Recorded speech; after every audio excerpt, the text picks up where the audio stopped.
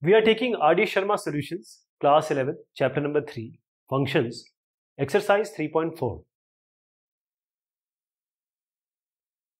Here fx is equal to under root x plus 1 and gx is 1 by x.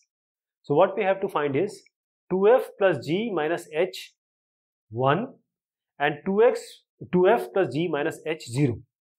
So when you have f and g in plus and minus, so we have to find out the domain of this one, and then we will intersect them. That is, this is x plus 1, right?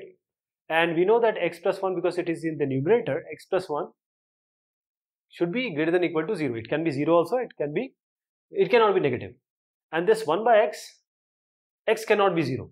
It can never be 0. So x plus 1 is greater than or equal to 0, that is x is greater than or equal to minus 1. So if I make a number line, this is 0, this is 1, minus 1. So x is greater than or equal to minus 1, that is this is included and here. And this says x is not equal to 0. So what we will do, there are two methods. First, the union method. The second method is you just write minus 1 to infinity, both are inclusive because this is greater than or equal to minus 1, and just disregard this 0. So just minus 0 from here. So this is the way you can write the domain. So when you need to find out 2f plus g minus h, let us find out 2fx, that is 2 into root x plus 1, gh is 1 by x, and minus 2x square plus 3. Now when you put 1 here, when you put 1 in place of x, what do you get? 2 under root 2, this is 1 by 1, 1, minus 2, this is 1 square, plus 3. So 2 root 2 and 3 plus 1 is 4, 4 minus 2 is 2. So this is 2f plus g minus h. We are just putting, when we do 2f plus g minus h, we are just putting x equal to 1. Now the second one is 2f plus g minus h 0. So when you put 0 here, you don't have to worry anything about here, because once you put 0 here, and when we have disregarded 0, we have already said that 0 cannot come here. So if you put a 0, it will be undefined. So you just say it does not exist. We cannot have a 0 here. We cannot have a 0 here because the domain says we cannot have a 0 here. So this is the answer. Now we have y equal to fx, 1 minus x, x less than 0, 1 when x is equal to 0, and x plus 1 when x is greater than 0. This means there are three lines here. You know, y equal to 1 minus x, or you can write y equal to minus x plus 1. This is equivalent to y equal to mx plus c. M is minus 1, c is 1, right? So when y equal to mx plus c, this kind of situation is there, then we will have a line. So first of all, this is x-axis, this is y-axis. So we have to make the graph of this one. So y equal to 1 for x equal to 0. So when x equal to 0, that is we are talking about y-axis. When x is equal to 0, y-axis. And here y is equal to 1. Y is 1 here. So make a line, right?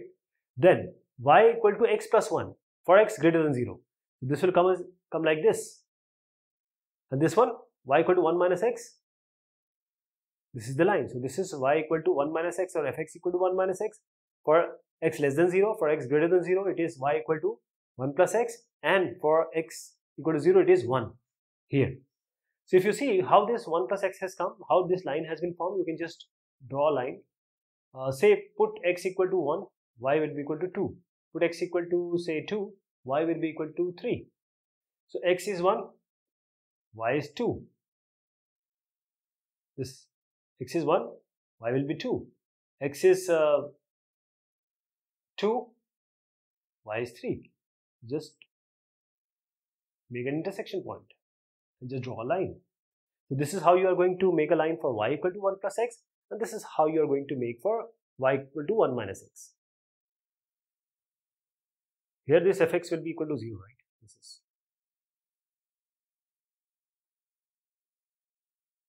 Next is this is 3.4. Now f is 3x minus 2 and the fx is x plus 1 and gx is 2x minus 3. fx is x plus 1 and gx is 2x minus 3.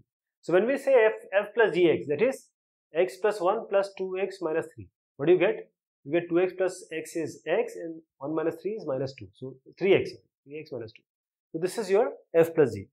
And there will be no problem with the domain because anything can be put in x plus 1 also, anything can be put in 2x minus 3 also, because they will take the real numbers. When we are talking about f minus g, so x plus 1 minus 2x plus 3. So x minus 2x is minus x, 1 plus 3 is 4. So minus x plus 4 is f minus g. How about f by g, fx by gx? So when you put fx by gx, this is x plus 1 by 2x minus 3. So here the only concern is this should not be 0. So 2x minus 3 is 0 when x will be equal to 3 by 2. So all the real numbers except 3 by 2, this is the domain. This is the domain of x plus 1 by 2x minus 3. Coming to this one, here you have this fx as root x and gx as x. Now when you add them, just add them and subtract them, but the only thing is that this root cannot have a, this x cannot have a, because it is inside root, it has to be greater than or equal to 0. So our domain will become 0 to infinite because it is greater than or equal to 0. This is a square bracket, this is a round bracket. So 0 to infinity for root x plus x, 0 to infinity for root x minus x, and then we have this 0 to infinite. When we multiply this also 0 to infinite, because x root x is x to the power half and this x is x to the power 1. So we get x to the power half plus 1 is 3 by 2. Then we have fx by gx. So when we say fx by gx, what is fx? Root x by gx. So root x by x, when you say fx by gx, it is root x by x, and root x by x, this cannot be 0, or this can be 0, but this has to be greater than or equal to 0. So x is greater than or equal to 0, but this cannot be 0, so x cannot be 0 also. So it is x greater than 0. So what will be the domain of this one? It will be, we have to not include 0, but we can go up to infinite. This is round bracket. Now if we take gx by fx, that is x by root x. So this root x cannot be greater than, x cannot be negative, so x has to be greater than 0. This x can take any value, so real number is there. So x is greater than 0, that means you have to take a 0 and again infinite. This is not included, right? Here also it is not included, because this not equal to 0 has nullified this greater than or equal to 0. So 0 to infinite is the domain.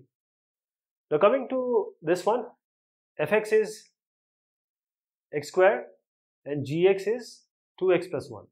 So when we say f plus g, that is x square plus 2x plus 1, right?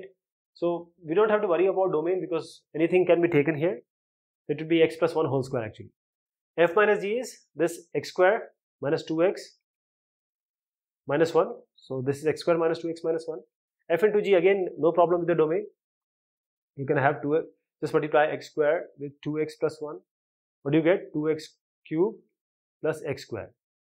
2x cube plus x square.